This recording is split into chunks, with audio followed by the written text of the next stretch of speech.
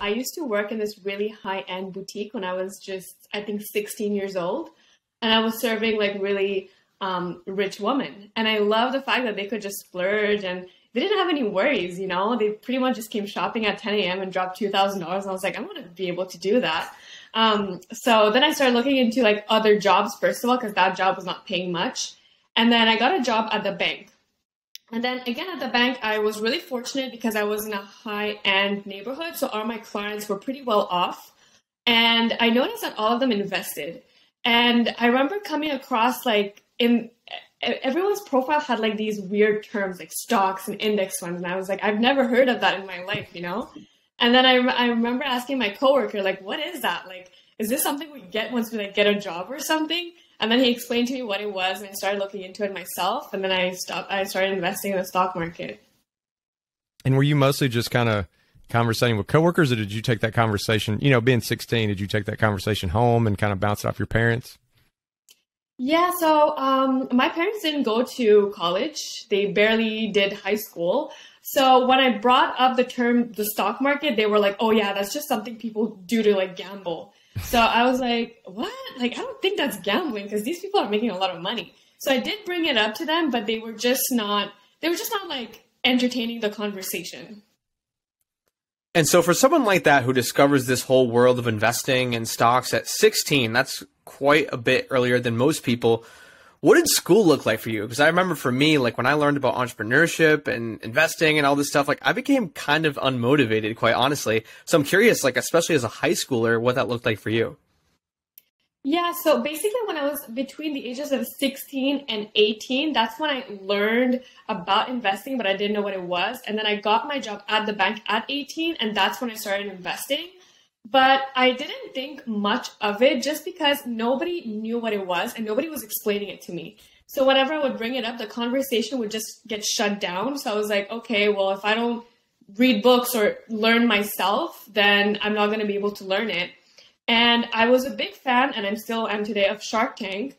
And I remember they would always kind of talk about valuation and all that. So I kind of started trying to like research these terms. And then at the end of the day, it becomes easier to understand anything when you know the terminologies, like share and value and all that. So I started educating myself, and then one thing kind of led to another. And when you actually started investing, I can imagine, or at least, you know, for a lot of people, it's intimidating, but I don't know if it's, you had all these experiences where you're seeing people who did so well that you just believed thoroughly, like this is going to work, or did you have some reservations you had to get over? I thought I was going to become rich in a year. I was like, this is it for me. Like, I'm going to buy a stock and I'm going to make a lot of money. That was my thought at first. But then that wasn't the thought. That's not what happened. But I remember actually I was still working. I worked at bank for like about a year and a half.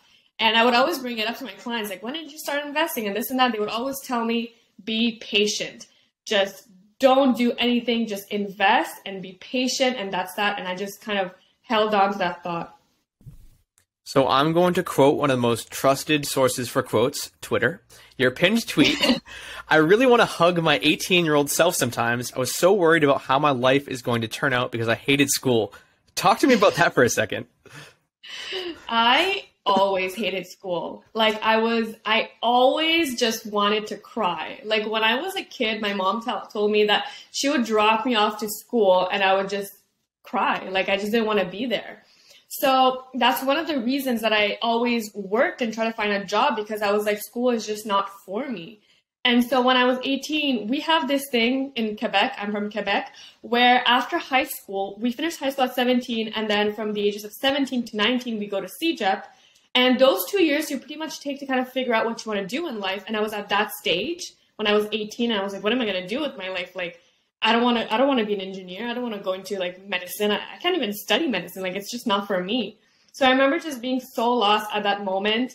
And I just really felt like I wasn't going anywhere. And did it cross your mind, you know, this new passion you'd started finding with finance, to go into that, to become, you know, like to work on a Wall Street type, or, you know, to work with an investment firm? So I thought I wanted to work in private banking or wealth management. But then when I started investing on my own, I just felt like if I was going to do that for other people, I might not like it. So that's why I decided not to study finance or accounting and learn something completely different that I wouldn't be able to learn on my own. Something that I think is interesting about your approach, and which is a reason why I wanted you to come on the show, because there are a lot of people that are just like, buy risky stocks, buy meme coins, buy all these altcoins and crypto. It's kind of like really high risk, high reward bets. But you have like a really level-headed approach where you're like, hey, I'm investing in some of these individual stocks. I'm investing in these different cryptocurrencies, but I also see the value in index funds. So I would love if you could talk a little bit about your experience. It sounds like when you kind of started getting into this whole investing thing, a lot of it was those individual stocks. It wasn't just you were pouring all of your money into, VTSAX, for example, or whatever the Canadian equivalent is. Yeah, I mean, I work hard for my money. I don't just want to put my money, essentially I'm giving my money away to these people or company that I have no idea. So I thought it would be fair to kind of look into more safer stocks or safer companies. And I was never interested in anything risky. I was like, why would I potentially want to put myself in a situation where I lose my hard-earned dollars? Money doesn't grow on trees. Like, I have to physically go to work for that. So I basically first started off, people told me to invest in index funds, but I never understood that. It took me a long time to actually understand it. So I took a different approach and I invested in individual stocks first, which I feel like people usually invest in funds first. But I just found out the term blue chip stocks, and that's when I was like, okay, this is where I'm headed. This is where I'm going to put some of my money and see what happens. And when you're thinking about, as you're trying to learn about finance, 16, 17, 18, what is it do you think that people could do to reach those kind of people? Because most 16 to 18-year-olds, don't know anything about finance. Like, what is a way that we could reach those people, or what kind of messaging do you think they need to hear? Yeah, so I actually found my people when I was like 20, 21 because of TikTok. Like, that's where I started my account, and, I found other people that are my age and know about these things and invest. And I think with the power of social media now, we don't just have to go to friends or classmates or family. We can find people online. And I think that that's pretty much the best place to go, because there's essentially no judgments, because we don't know each other. So if you tell me that I invested in something that just is going to go nowhere, I'm not going to take it at heart. But if it was my friend or family, then I would be a little bit more, defensive or anything. So I think social media, honestly, is like the best place for these kind of things. And as someone who is so prolific on social media, you have a huge following on TikTok, on Instagram, on YouTube as well. What are the types of strategies that you're using personally to, get new people into your platform, into your ecosystem? I just try to spread as much valuable information out there. I try to make my content educational. I want people to leave my platform learning something, not just being entertained. Just because I do think that there's so many entertainers, I want to kind of provide a different approach. And I honestly just have so much to say about this topic that it's like fun for me to also film and just like talk about it. So I think if anyone is trying to like grow their social media, I think the best approach right now is to share value or make educational content. If there's some people listening to this who haven't seen you on social media, walk us through some of the type content that you're showing, some examples of what it is that people may learn if they come to your pages.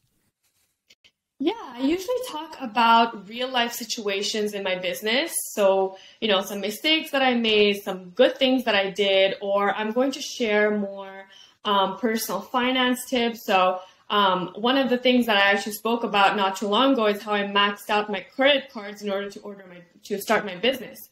And a lot of people were against it. And I said, absolutely, that's not the way to go. But I took this risk and I was able to build something. I'm not saying everybody should go and max out their credit cards and start a business, but I'm trying to give them a real life approach that I did that. And I eventually rebuilt my credit with a plan. So I really try to give not just basic personal finance tips, but also things that I went through so I can kind of share my mistakes along the way. So I definitely want to dig into that a little bit, just starting that business, maxing out their credit cards. And, when I read into your story and learned about you, you opened a grocery store and a restaurant when you were 21. Is that correct? Yes. So essentially, this was, it's not as simple as it sounds, actually. So basically, it was COVID. It was like I believe, October or September when I found the place, and the owner was just not doing very well. You know, his health was not good. The business was not going well. And I said, how much would you sell me this place for? And he gave me an X amount. And I was like, well, you know what? I can afford this, but I'd have to pretty much take out some money from my credit cards. And I was like, you know what? I'm just going to go for it. I'm just going to see what happens. I'm 21. It's okay. It's going to be okay. So basically, I took over the store, and there was like this commercial kitchen that just happened to be there. And I didn't do anything about it for like the first few months. I was like, why don't I put it to use? And that's when we started making just some simple things here and there, and the demand just increased. So we expanded eventually to like a full menu. And walk us through that transaction. So, you know, how much did you have to put on your credit cards? What were they looking to get for the place? And what made you decide that that is a good purchase? So I had in total, like in my bank account, including my investments and everything, $50,000 at the time. And $50,000 is a lot of money, but honestly, it's nothing for this kind of business. Like that's like peanuts. And so I knew the risk I was getting myself into, but I was like I said before, it's just kind of a now or never. Like if I go bankrupt and what, you know, I'm 21, I have time to kind of, you know, fix it. So I pretty much put everything into it, or almost everything. And then throughout the process, it didn't go according to my plan. And that's when I started maxing out my credit cards, but I didn't have a choice. I mean, I had bills to pay. I had employees. How am I going to pay rent if I don't have any income coming in? So it was really scary at first. I'm not going to lie, like a lot of sleepless nights and all that, but it worked, and I'm really happy I did it. And now it's been almost a year and a half. And from a mental standpoint, I mean, I just can't even imagine 21-year-old, you're a junior in college or university, I suppose. Where do you get the confidence to go and just buy a grocery store? You have employees, you have payroll, you're going to manage the produce and all the other items. Like, I literally can't even wrap my head around it, and I own multiple businesses. It just seems like such a huge undertaking. Where did you get the courage and the strength to do that? Sometimes I fake it, you know. Sometimes I just fake it. There was days at the beginning where I was like crying, literally. I didn't know how to do anything. And I hired this like terrible accountant that pretty much costed me money. So everything doesn't go according to your plan. But the thing is, like, when you're kind of stuck, you can't just like be like, okay, bye, I'm done. You know what I mean? You have to figure it out. So it was just like me and my computer just going on Google and researching. And yeah, I mean, I was confident, but at the same time, I was scared and I was sad at the beginning. It was just a very scary journey. When you purchased this, was there any kind of holdover from the previous owner where they kind of walked you through things, mentored you a little bit? I mean, even things like, these are the suppliers we use. These are the days that, you know, they come and pick this up and drop this off, you know, any of that kind of thing. No, they did not care about it at all. Like, at all. They were like, here are the keys. You're on your own. They were actually in a really bad spot. And that's why everyone was telling me not to go for it. But I was like, no, like something's telling me like this is the right step for me. But no, he did not care. He just wanted to be out of there. And that's exactly what he did. And did you do any kind of ROI, return on investment analysis on this? Like, what was the reason why you bought a grocery store rather than, I don't know, opening a laundromat or buying some other type of brick and mortar business? So this goes back to one day when I was, again, at the bank, and someone once told me that you're better off buying a business that has a proven concept and that you can get employees easily and run the place. And in my head, now I know that there's like laundromats and there's car washes, there's so many types, but the only thing that came in mind at the time was grocery store. So I was like, you know what? I saved some money. Why not open a grocery store? Because once you hire employees, then you're pretty much good to go. Because it's always the same thing. You always order the same things. You get the clients. There's no customer service per se. It's a grocery store. It was not that easy, but that was kind of my thought process, is that I have this money. Why not invest it into a business that I can kind of set it and move on with my other projects? And you said the purchase was $50,000, correct? Yes. And so I always love like helping the listeners kind of visualize this. How big is this grocery store? I mean, $50,000 doesn't sound like much for a piece of, you know, property that is, you know, is commercial. Yeah, it was 1,700 square foot. And essentially, because I didn't buy the business itself, I bought the appliances. It came up to about, it was actually worth way more than 50,000, but I was kind of just like, take it or leave it, you know? But once that 50K was given to him, that's when I pretty much had nothing left. So there's so many more costs to it. I have to renovate, I have to get new shelving, I have to do this, that, I have to get like inspections done. Like there's other costs associated to that after just buying the appliances. So after you drop that initial 50K, you kind of go in, you assess the situation, maybe a few cry sessions after you might think you're in over your head. What are some of those first value add things you do? Because I'm sure there's some people in the audience who either are thinking about purchasing a brick and mortar business, maybe they've done it in the past and they're looking for ways to further improve that business. But I know that you're super analytical, Reetu. What were some of those first expenditures that you made to just, up the value of the place? Yeah, so first of all, that place was not maintained properly, so I had to pretty much get some renovations done. If you're lucky and the place was well maintained, you don't have to do that. But that was the first thing. The second thing is nothing was safe in that establishment. So things I paid for, which I unfortunately, this was my mistake 100%, I didn't really check, but he was kind of like, this is a package deal, take it or leave it, so I didn't have a choice anyway. But some of the shelvings and just some of the appliances he had had to be thrown out. So this is my mistake that I didn't check that because this was like an additional cost. But definitely make sure that everything in there is safe and you can use it. You know what I mean? Because I had to throw out some of the stuff.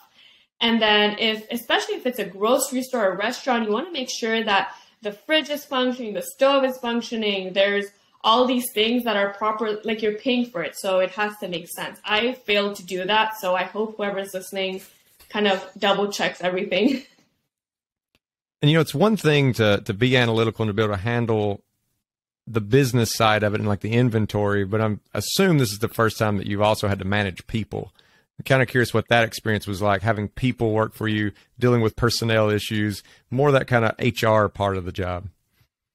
Yeah, that was really, really, really hard. Like that was honestly a struggle, mainly because I'm so young.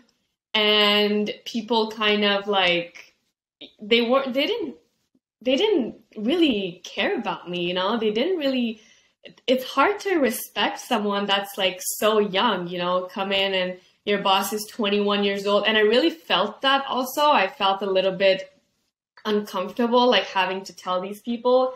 But yeah, at the beginning, like I was disrespected a lot. And I kind of had to take it because I couldn't do this on my own.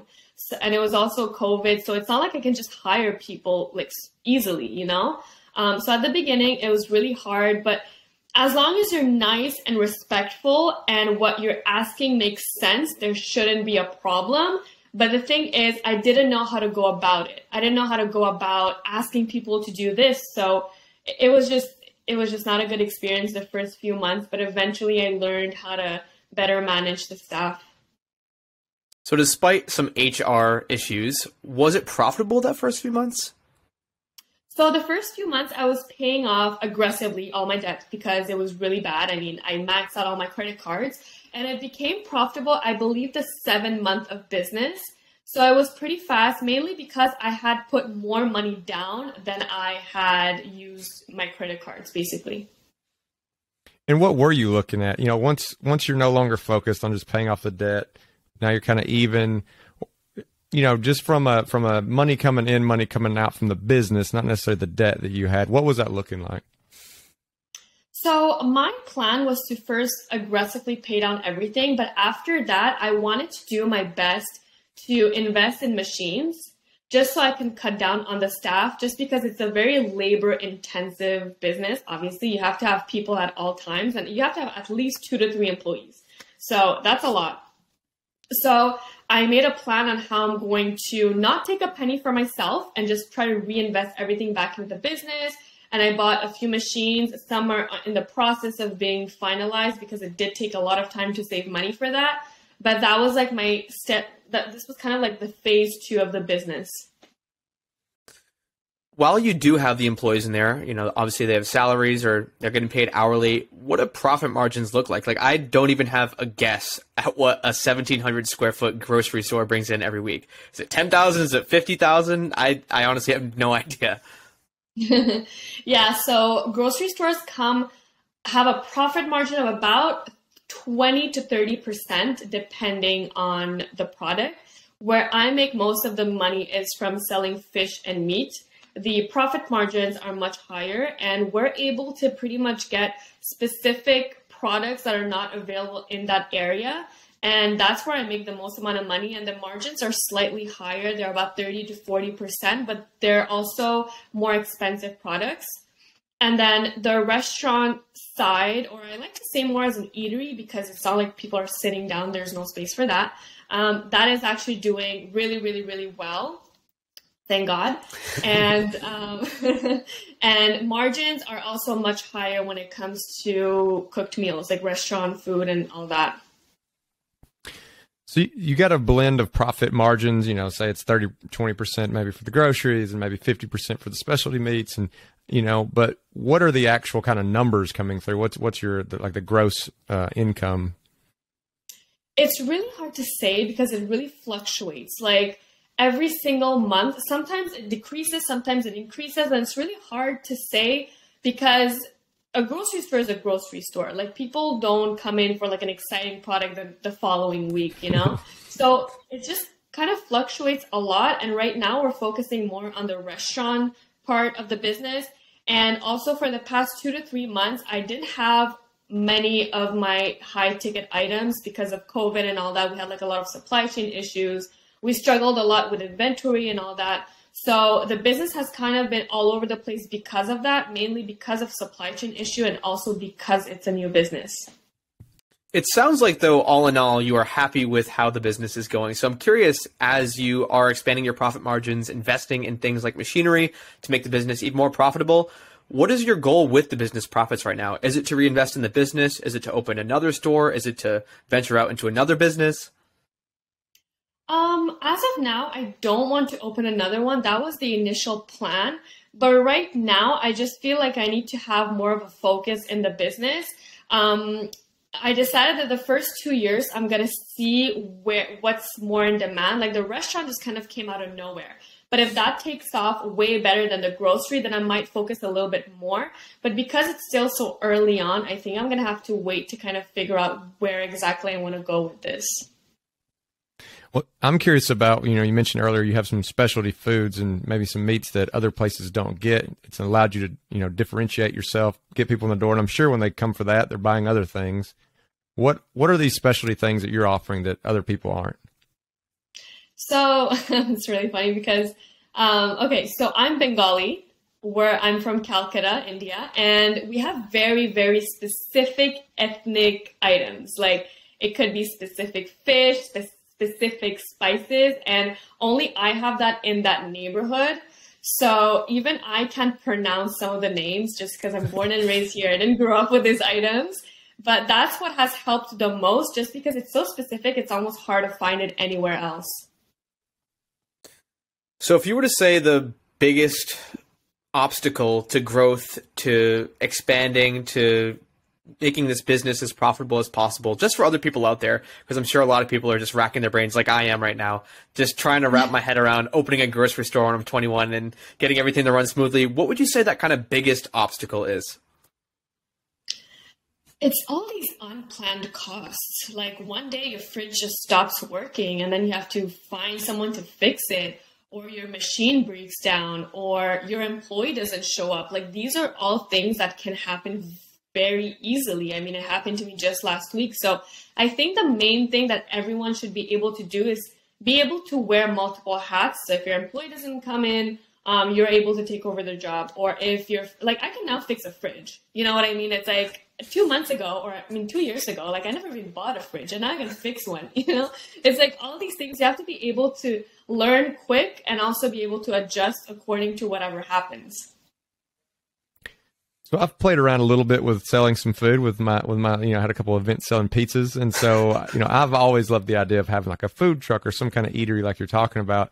I'm curious if for you, that was just simply, hey, we've got the kitchen, let's make some money with it. It's going to be simple stuff. Or is that a little bit more of a passion of yours? Have you been trying to like design the menu, and is that something you've taken more of an interest in? Yeah, I always wanted my own cafe one day. That was the goal. And that's why I feel like that place was kind of like made for me because it kind of just came out of nowhere and it let me experience. It's not a cafe, but it let me experience, making my own menu and dealing with that. And it was actually the idea of one of the people that's working in the store. She was like, you know what? Like sometimes the store is not busy. Maybe we could prepare some food in there. And I'm not a cook at all. So when she brought up this idea, I was like, okay, we could try it, but it's all on you. So you're gonna have to like deal with that because I can't help in that department at all. So yeah, we started off slow, and it was 100% her idea. And I have a lot of love for my staff in general, just because they always help me out and try to figure out these things. I can't take credit for everything because most of their ideas are so amazing. Like when it came to expanding the menu and just creating these new things. I'm curious about time management. So you said, have to wear multiple hats. If an employee doesn't show up, like you're going in, you might have to fix the fridge, you might have to work in the deli, whatever the thing might be. But you're in your last year of university, like we're planning this interview around final exams. You're creating a ton of content on TikTok, on YouTube, on Instagram. How do you get it all done in a day? What does a typical day look like for you? Yeah, so every day is different, but I always start with school just because I want to get the difficult things out of the way. And I always start with school. I go to the gym for about an hour, no more than that. I can't afford more than an hour in the day for that. And then after that, I'm going to go to either content creation, where most of the time I'm going to batch my content. If anybody doesn't know what batching is, it's basically you film multiple videos or you create multiple posts in one day. And I'm going to post it throughout the week, or I'm going to go to work at the store. It's really either or, but to be completely honest, I don't really have any rest days, and I don't think I'm going to have one until I graduate university. So you're obviously doing a great job with building this brand and this audience in, the digital world and social media. I'm curious kind of how that translated at all, if any, with the grocery store, this brick and mortar business that I assume maybe had like a bad reputation. Like, it sounded like the person wasn't taking care of it. It sounded like the business wasn't doing well. So I could imagine people have driven by this grocery store and already just kind of put it off in their mind because, they've been in there before. They didn't have a good experience. How did you kind of let people know, hey, there's new management. This is a new place. Come check us out again.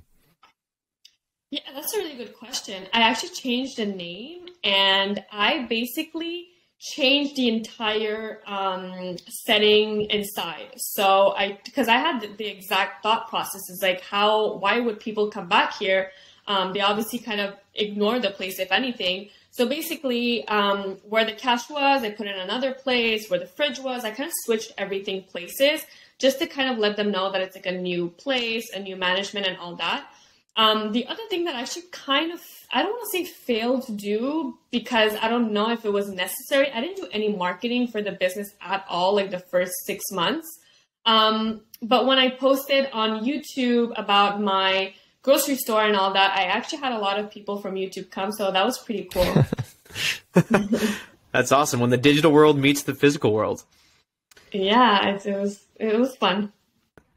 In terms of content creation, how are you coming up with different ideas? You're doing keyword research on keyword research tools? Are you just kind of doing things that seem interesting to you? I know you mentioned you kind of have a hybrid model where you'll kind of intertwine your life experiences with like just regular personal finance content. I'm just curious, like how that, if you're doing it all in one day, obviously you have a game plan beforehand and it seems like you've done the research up front. Yeah, so I pretty much have a list. Every time I have an idea for something, I'll just write it down. Sometimes I get an idea like 6 in the morning. I'll still write it down. But most of the ideas I get from my DMs. So a lot of people, they like message me, how can I do this? How can I do that? And I'm like, well, if this person's wondering, there's probably 10 other people. So most of my ideas do come from like my comment section and just my direct messages. And I'm curious about like your kind of the arc of your growth. I see on TikTok, you have, 215,000 followers. But I know sometimes with TikTok, one thing can kind of go viral. Did you have a moment like that, or was it more of a slow growth? And what was it like? What was that first video that you made where you're like, okay, this is working? My first ever video that I believe went viral was actually not even something educational. It was just kind of a video that was saying like, you have to work hard to get to where you want to be in life, something along the lines of those. For me though, I do want to say it wasn't a fast growth. It wasn't a slow growth. I had a lot of issues with being consistent also given the new business, because I started TikTok right about when I started my new business. So it was really hard to post. But once I started being more consistent, that's when I noticed a faster growth. In terms of timeline, so you're building up the grocery store, you acquire it and you're 21 years old. You're kind of working on it throughout the whole next year, and you're still working on it now. When was this digital thing going on? Like, when did you start really going hard on TikTok, on Instagram, on YouTube, and building that digital audience? It was actually right at the same time when I started the grocery store. That's crazy. I don't know. Yeah, it was around the same time, and I don't know. I think I just really like challenges. I don't know what to tell you. And did you pick up all three kind of simultaneously? It wasn't like, okay, I'm going to do TikTok and then, that's doing well, let me move over to YouTube, or did you kind of pick them all three up at once? I'm pretty sure I started YouTube much later and I had only one video. I started focusing more on YouTube lately just because short form content is great, but you can't get you can only get the basics in like a 15-30 second video. I think a YouTube video, you can go more in depth and people can understand better. So I do want to eventually also shift more to YouTube just so I can understand things more clearly. And with different social media platforms, there's a difference in the quality of traffic. Like TikTok traffic is notoriously lower quality than, say, YouTube traffic or blog traffic would be. And I see you have all these products. So you have like one-on-one coaching for investing for businesses. You have courses. You have the beginner's guide to the stock market, and you have a cryptocurrency course, and you have basically an inside look at your portfolio. What's kind of the goal? What's the funnel strategy? Like, how do you get people from those, lower quality traffic platforms like a TikTok or like through Instagram Reels, for example? How do you get them to then go and purchase your products and check you out there? Usually, like you said, TikTok has definitely a lower quality audience, but the higher quality audience that's in that specific area, they usually transfer over to Instagram. And usually I think people that follow me on Instagram or follow creators like myself on Instagram, they're more willing to learn. They want daily updates and stuff like that. So I do think that you can get more funnels on Instagram, first of all, but you can also create a bond with your followers on a platform like that. So I think when I talk about certain things, a lot of people have questions. And every single thing that I come out with, whether it's coaching or a crypto guide or whatever it is that I have, it was all based on requests. So people ask me and I put it out. And I think that's one of the things why people probably like following me, is because I try to deliver what they ask for. This question kind of circles back to when I asked earlier, where it's, how do we get through to a younger audience about personal finance, which is not typically something that younger people think or care about or really get interested in. As you've started building out coursework and more material, have you had any lessons learned, like where you thought that one way of conveying your message was a great way to do it, and then you realized, actually, it doesn't work so well, and you had to kind of swap methods? Yeah, so when I started filming videos, I would just talk to my camera and just pretty much explain a concept. But those kind of videos didn't do very well. I mean, they did okay, but I feel like skits do really, really well, and people prefer watching them. So that's why I transitioned my complete content from like just regular me filming videos to skits. And I feel like skits just do much better, and people are more, people have been watching the video until the end, versus when you just talk to a camera, people kind of just exit it halfway into it. So real quick, for people who aren't on TikTok or Instagram Reels, what are skits? Oh, yes, sorry. So skits are basically when two people, or in this case, it's me, we're kind of talking to each other. So it's like different outfits. Well, I take the time to change outfits. I know not everybody does that. Nobody has time for that. But I do know that a lot of people, they take it to a whole other level. Like they're going to have like different backgrounds and this and that. But it's basically two people, but it's again yourself that's kind of talking to each other. Yeah, so it's like, hey, man, how do I start investing? It's like, oh, you go and sign up here. Oh, I didn't know you could do that. Yeah, it's so easy. Something that you mentioned a couple sentences ago that I want to dig into, because, like, throughout the whole episode, you can tell you're super analytical. Like, you don't just make decisions to make decisions. You take the data and then you make data-driven decisions. You're mentioning you were noticing that people were watching to the end of the video. So when you see that type of stuff, like, how does that shift the future content that you're making? Is it just following the same format, like a skit, for example? Is it making more content on that specific subject? If you're seeing people that are watching it 45 seconds all the way through.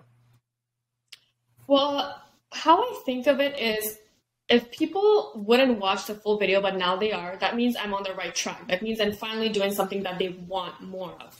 So I think the best way to kind of go about, either shifting your strategy or starting something new is to really go with whatever the public wants. So if from next week people are like, oh, we're tired of the skits, we want you to just sit down and talk, then that's obviously what I'm going to do. Because for me, the goal is just to talk about business and finance. I don't really care how I do it, as long as I get to do it. So I'm okay with changing strategies if that's what people want.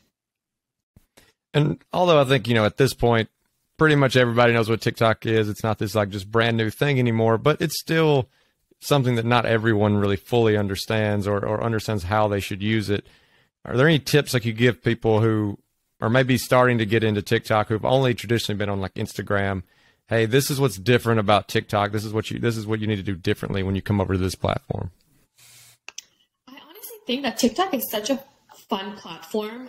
You can literally do anything. I saw someone go viral recently by teaching math problems, math stuff. I don't really know. I'm not very good at math, but I just saw them teaching this, and they have a huge audience. So TikTok is just such a fun place. You can do anything you want, and there's an audience for anything. I don't think there is anything that's not in demand. So I would say to just focus on finding a specific topic that you enjoy, and then from there you just go about it how you want to go about it. And something you talk about on these platforms a lot, I alluded to it way earlier in this episode, but investing in individual stocks and also in cryptocurrency. I can tell you do your homework, you talk about it, you've researched it, you've put in the time, you put in the hours, and a lot of people in this community are index funds or die. They are just never invest in individual stocks, never invest in crypto. And I think, if you can do it in small amounts, you can sometimes get outsized returns. So I'd love to kind of hear your research process and how you go about, finding new investments, vetting the investments, and then, ultimately creating the content about how you pick them. Yeah, for sure. So I really like using different apps. One of my favorite apps is actually Market Watch. You get a lot of information about how the overall stock market is doing. I feel like other platforms like Yahoo Finance, they focus pretty much about everything in general. But when you really find an app, there's also a website called Seeking Alpha. I don't visit it that often, but it focuses more on the market and how it's going. So I like to take a few minutes in the morning to read it. It's not the best part of my day, but I feel like the more I read more current news, the more informed decisions I'm going to make. So as long as you can find a platform that you are comfortable and that you want to read every single day, I think you're going to make better decisions when it comes to pretty much anything in life. And what about the crypto piece? What are you getting into? Can you maybe confirm my bias that Ethereum is the end all be all? It's all going to Ethereum. Yeah, I mean, cryptocurrency is a little bit different in the sense that, anyone can come out with a crypto. I've heard of so many scams, so I do tend to stay with the bigger projects, exactly Ethereum.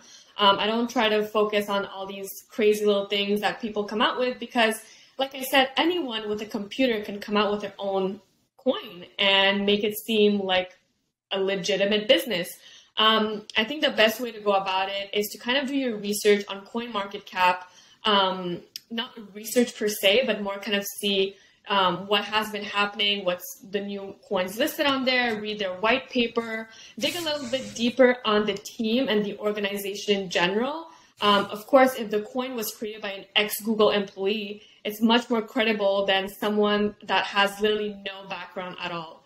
So I think the most crucial thing when investing in cryptocurrency is to really look at the team and who came up with the project. And whether it's crypto or just highly volatile stocks, I'd love to hear your one, biggest win, and two, biggest loss. Yeah, so my biggest win was Tesla. I bought my first Tesla share at $140. And I eventually added more at $270, and that was probably the best thing I had ever done.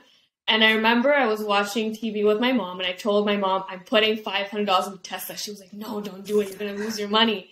And I mean, it's normal, you know, when someone didn't do something at first, they're going to be scared, especially if it's their own daughter.